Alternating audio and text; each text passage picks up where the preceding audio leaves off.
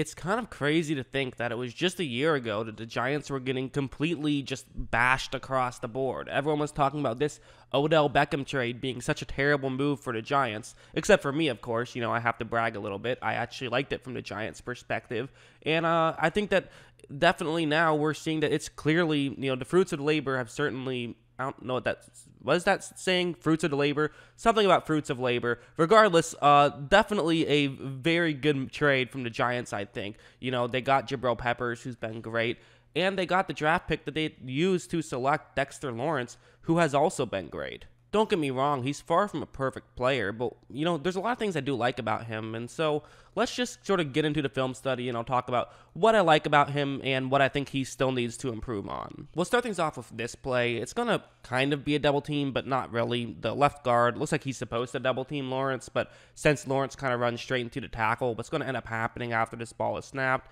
is that he doesn't really block him at all. However, the fullback is going to come in and block him. So it still ends up being a double team to some degree. It's not what, maybe was expected at the, start of this play. But what's going to end up happening is that for Lawrence, a lot of guys would get taken out of the play like this. But one of the things that makes Lawrence so good is he's big and he plays bigger. It's very tough to knock him out of the way. And watch how he's going to then just sort of fall back over, and he's going to be able to help get into this play. Admittedly, it was, his edge rusher that really made the most of that play, but he was still able to come over and make a play, and he didn't really get moved despite the fact that it was a double team. So, three guys touched him at a certain point on that play. So, that's just kind of part of what makes him very effective is just his size. He's 6'4" and 340 pounds. So, he's definitely one of those guys that it's not easy to move him around for sure. And, that's something that he can really use to his advantage. And I actually think that he's used it to his advantage more in the passing game than in the run blocking game. I would actually argue that he's a better, for interior lineman, he's better at rushing the passer than he is at stopping the run, which is interesting. We're seeing more and more of these interior guys that can rush the passer well. I know he only had 2.5 sacks, but sacks for an interior defensive lineman is it's kind of almost a worthless stat. I shouldn't say worthless. What I should say is it's almost like comparing a quarterback's rushing touchdown stats. Like, yeah, okay, maybe if a quarterback rushed for 10 touchdowns, then it's worth noting, but a quarterback could rush for no touchdowns and still have a great season. An interior lineman could only have a couple of sacks and have a great season. And he also had 21 hurries, which is definitely not bad at all for a defensive lineman who plays in the inside. But anyways, let's just show this play as an example where what's going to happen is that he's going up one-on-one against a left guard right here, and watch how he's going to use his power. Well, what he's going to do is he's going to just, it's about as simple as it gets. Just get your both hands on the shoulder pads. He's just going to try and push. It's a bull rush, and, quite frankly, if you're 6'4" and 340 pounds, using a bull rush makes a lot of sense. And so that's what he's just going to try and do.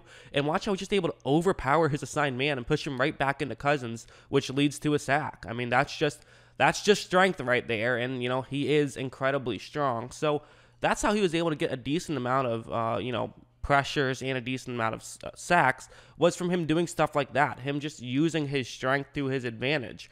And so, that's really valuable. The one, I think, downside you could say is that sometimes it's very easy to take him out of a play if all you're going to do is try to use strength. Like, for example, on this play, when he's going up against Philadelphia, we all know Philadelphia has a good offensive line, and so, sometimes just being able to try to win their one-on-one matchups is going to be more difficult. And it makes it even more difficult when the guy you're going up against is the guy who is even bigger than Dexter Lawrence, listed at 6'5", 346 pounds, and that's Brandon Brooks, who's also, one of the best players in football at that.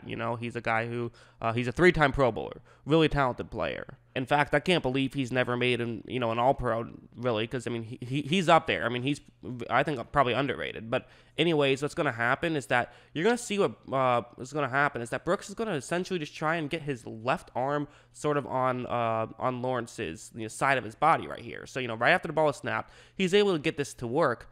And so for Lawrence, listen, Lawrence is thinking, hey, I'm 340 pounds. I should be able to just run right through him. But again, in the NFL, with certain guys like Brandon Brooks, it doesn't work out that way. Brooks is able to just push him off to the side.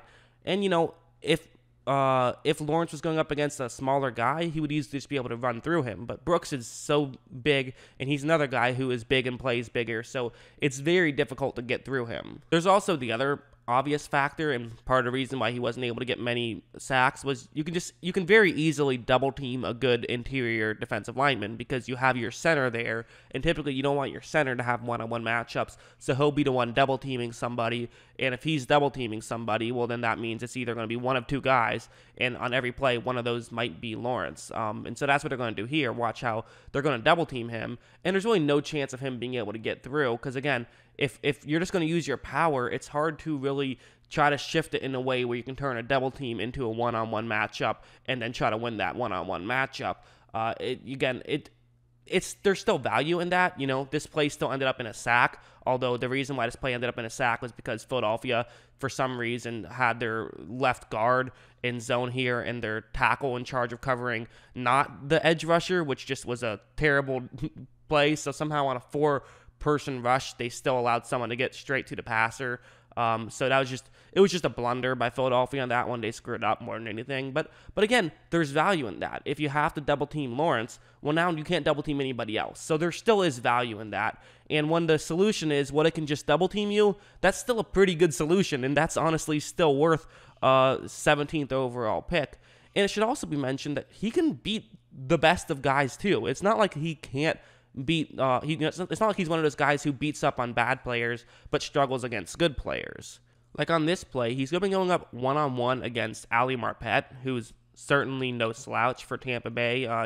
He's a little bit smaller than Brooks. He's 6'4", 307 pounds, but certainly not a small guy by any means. And if I remember correctly, he was actually Madden's highest-rated guard last year. I could be wrong, but if he wasn't the highest-rated, he was up there. I think he maybe was the highest-graded left guard, but again, not that that means too much, but I'm just saying he's a very talented player, and what's going to happen is that right after the ball is snapped, you notice how he's going to sort of try to do this bull rush, and it's not going to work out too well. Again, Marpet's very good. He's able to sort of, he's using his size to his advantage, him being smaller, by getting smaller, sort of pushing Lawrence up like that. So what is Lawrence going to do? Well, he's going to make a little move like this. He fakes going one way, pushes the other way, and is able to generate some pressure. And that's a really good move, actually. So, I would like to see him do that more often. I feel like he only did that a few amount of times, and it wasn't like late in the year he was doing it. Like this was week 3 when he did that. I want to see him make more moves because one thing I haven't talked about a ton in this video, but I should be talking about a lot, is how nimble he is. I mean, I swear, this guy, he moves like he's 240 pounds. Like his weight, the fact that he can move at his weight is outstanding. And I just think that he already has so much talent, and he showed a lot this season. And, if you watched my video on Christian Wilkins, I sort of talked about how a lot of interior defensive linemen don't really do too well their rookie year.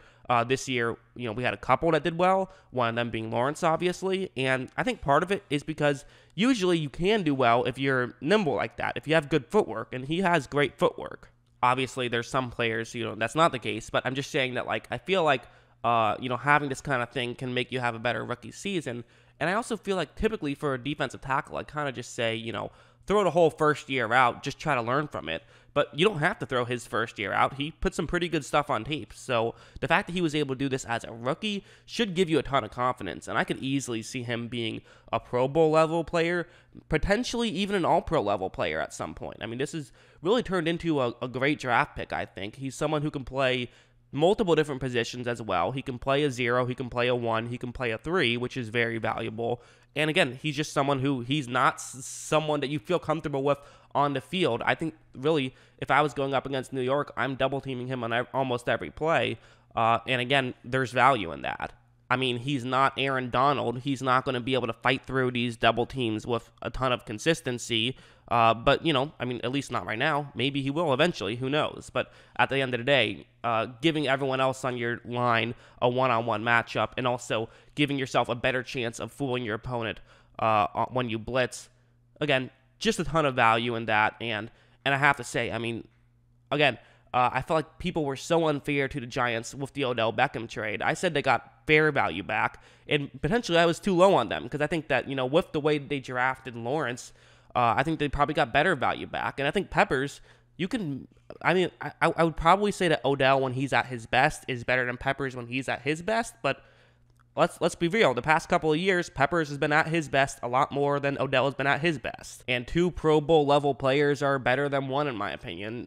So, I think this trade, and not to mention they got another pick for it. So I think it was a really great trade from the Giants. And, I think we could definitely start to see some people going back in time and pretend, sort of like the Khalil Mack trade, which I also was a fan of for the Raiders. Want to just give myself a couple of pats on the back here. I think when people see a team trade away a very likable player and a very good player, the natural reaction is, wow, what are they thinking? But sometimes it makes sense to do that, especially when you're a bad team trying to rebuild.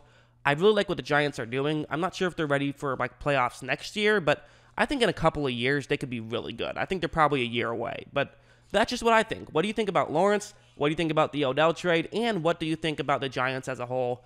Let me know in the comments below. And of course, as always, thanks for watching.